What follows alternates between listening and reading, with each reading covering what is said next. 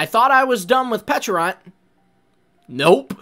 Alright, welcome back to the Lumiose Post, where we talk about all things Pokemon, and today, well, if you didn't guess it by the colors and also what I just said, we're talking about Pecharunt. Specifically, the Pokemon Company just released a video about Pecharunt, and its kind of origin story, the true tale of what happened between it and Ogerpon, and even some story from before that.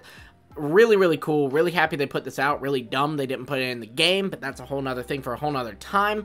But yeah, this gave us a lot of answers, but also did give us a lot of questions. We're going to talk about all of it, including what, I think may be the most shocking discovery from Scarlet and Violet, and that is that Pecharunt might not be the bad guy here, and may not even be the creator of the toxic chain. Let's get into it. Okay, so first off, we know that Pecharunt wasn't quite as evil as, we were initially led to believe when we played through the story of Teal Mask. We heard that these Pokemon went to steal the masks, and that's what kind of caused Ogerpon's friend to die, and what caused Ogerpon to fight and kill the Little Three, all that stuff. And at first, it just kind of was phrased in a way where it just seemed like those Pokemon were like, oh, shiny masks, I want them. And that's only partially true. What really happened was Pecharunt had an elderly couple that cared for it, and they really wanted the mask, so Pecharunt wanted to get it. So, it was still wrong, absolutely. Like, murder is never okay, guys. Let that be the #1 takeaway from this video.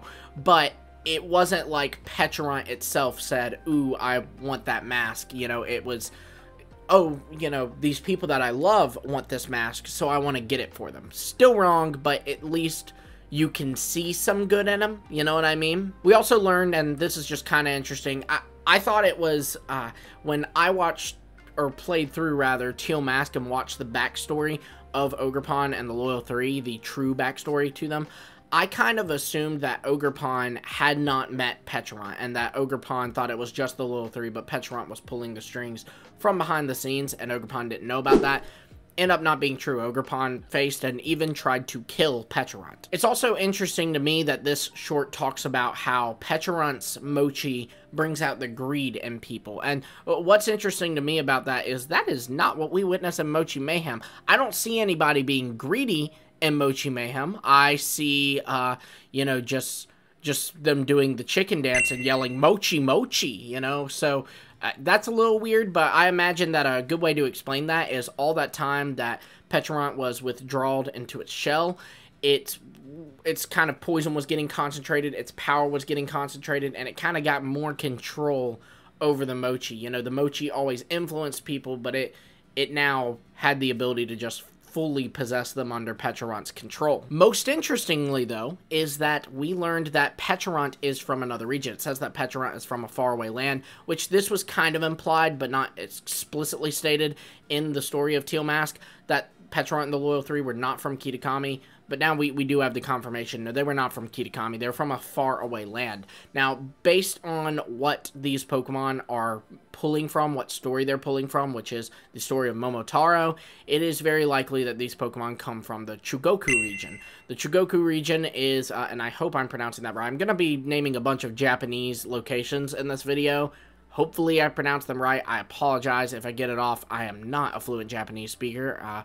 But yeah, so the Chugoku region is, if we're looking at our world and saying that the Pokemon's world's geography is at least similar to that, the Chugoku region would neighbor the Johto region.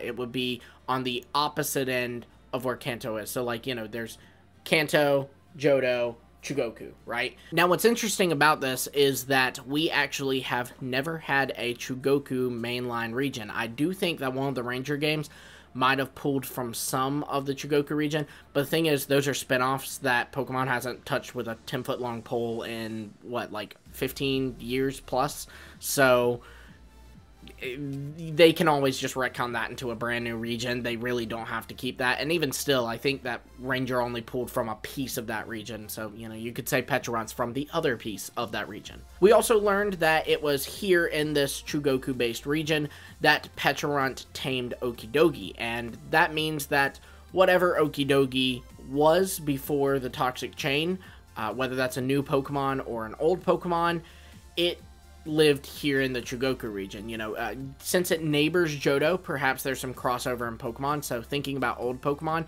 maybe it could have been a Snubbull or Houndour or Smeargle. You know, those are the kind of dog Pokemon that come to mind. Also Growlithe, because that's, you know, from Kanto, and that also lives in Johto, so it could live in Chugoku as well. But again, that's all speculative. It could just be a brand new Pokemon altogether. In fact, I'm kind of leaning that way, if I'm honest. Interestingly enough, though, we know that Pecharunt and Okidogi encountered Munkidori and Fezandipiti on their travels. So Pecharunt met Okidogi before he journeyed to Kitakami, went on this journey with Okidogi, and on the way to Kitakami was it that he encountered Fezandipiti and Munkidori. We also know, interestingly enough, that he crossed by sea. Now, if you're, again, looking at the real world to get from Chugoku to where Kitakami is based off of, you actually don't have to cross the sea. You could cross land, but it is quicker to cross the sea, I imagine, which means that we kind of know the route that Pecharunt took. And I want to shout out Sutami, Poke Sutami, for this map that was created. This was actually created for a hidden power video we did with Sutami a while back, and it's just a lovely map, and the colors are important.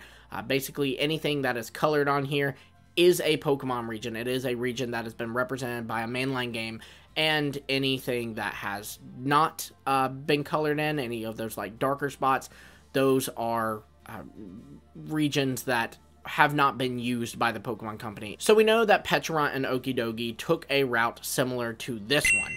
Now, this means that they would have crossed through the Johto region, so they actually traveled through Johto, and then since they made their way through sea, it's very likely that they made their way up through Fukui and Ishikawa, crossing the sea at the tip of Ishikawa to get to Kitakami. We also know that Pecharunt and Okidogi encountered Munkidori and Fezandipiti before they crossed the sea, so this means they encountered Fezandipiti and Munkidori either in the Chugoku region while they were still traveling through it, in the Johto region, or in Fukui or Ishikawa. So this means in order for the original forms of Fezandipiti and Munkidori pre-Toxic Chain to be a new Pokemon, it would have to either live in the Fukui or Ishikawa or Chugoku regions, because those are not used by a mainline game, or would have to be a Pokemon that did live in Johto, but just has gone extinct since then, similar to like kind of how or not even extinct, but much smaller numbers, kind of like the Hisui Pokemon and Legends Arceus. They were much more prevalent in the days of Hisui,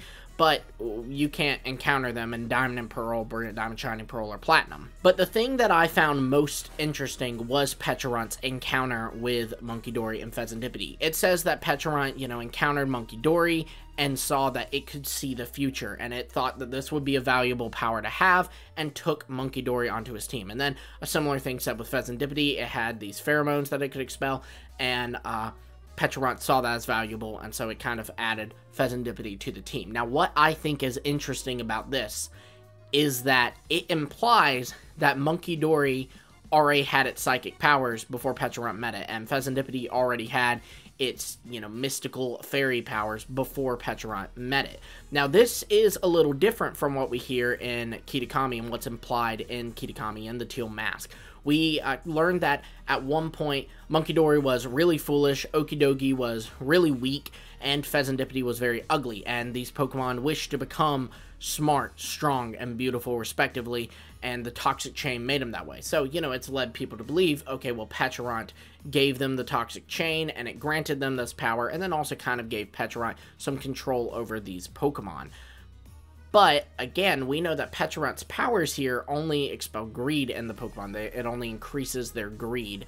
It does not yet have the ability to control these Pokemon. And then also, again, when Pecharunt encounters Munkidori, it already has these psychic powers that were awakened by the Toxic Chain. Which means, here it comes, the Toxic Chain is not from Pecharunt. And the thing to remember, too, is that Kitakami lore is straight up wrong. Like, we learned that in-game, right? Ogerpon was the bad guy. No, turns out Ogerpon was, one, not a guy, and two, was actually not bad at all. It was, you know, I mean, murder, again, is never okay, but she was just kind of standing up for her friend. She was angry because they killed her friend, and she actually was, like, disowned by the village, and, you know, it's just this whole sad thing, you know? So, Ogerpon is not evil, and the village thought it was. So just want to get that out there.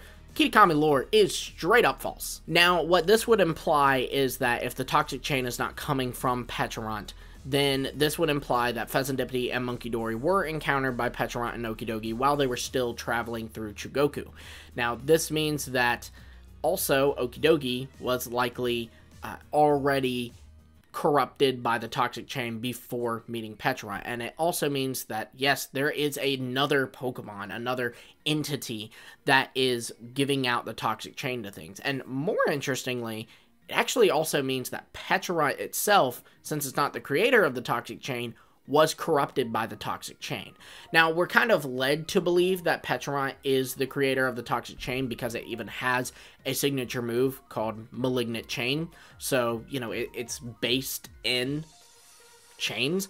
But let's not forget that Okidogi also uses his chain to attack. Just because they acquired this item doesn't mean that they created it, right? We know Okidogi didn't create the toxic chain, and all three of the loyal three have the ability toxic chain, so they all are utilizing that toxic chain. It doesn't mean that they created it. So I would say the same thing's true with Pecharunt. Yes, its signature move uses the chain, but no, that doesn't mean that it created the toxic chain.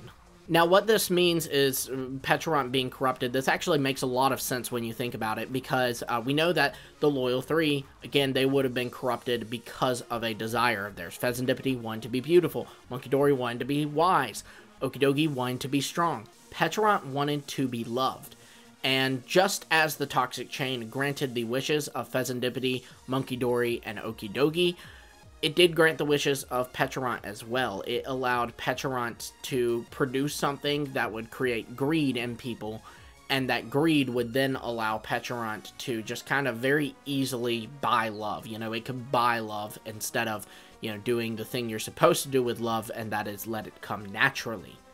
Now, so that leaves the question of, well, what was Pecharunt initially? And we actually, oddly enough, have more answers to this than we do what the Loyal 3 was initially. So Pecharunt, we know that it's kind of tied to this mythical Pecha Berry that seemingly grows in Chugoku, and the Pokemon's equivalent of Chugoku, I should say. So very likely this Pokemon was tied to it. I imagine that because this Pecha Berry is so special and it would be tied to this Pokemon, I imagine this Pokemon would be like a grass type or a fairy type, maybe even a grass fairy type, and also was probably a mythical Pokemon as well. But more importantly, this means that there is a like straight up evil Pokemon living in the Chugoku region handing out toxic chains to people.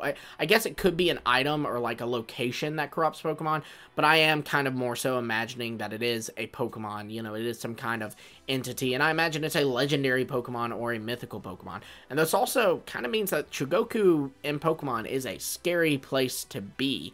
You know, there is the fact that in Chugoku, there's this plague, this famine that's corrupting Pokemon. And that's what I imagine it's based off of, is like a plague or a famine. You also, I don't think Pokemon would ever go here, but there is the fact that Hiroshima, that's in the Chugoku region.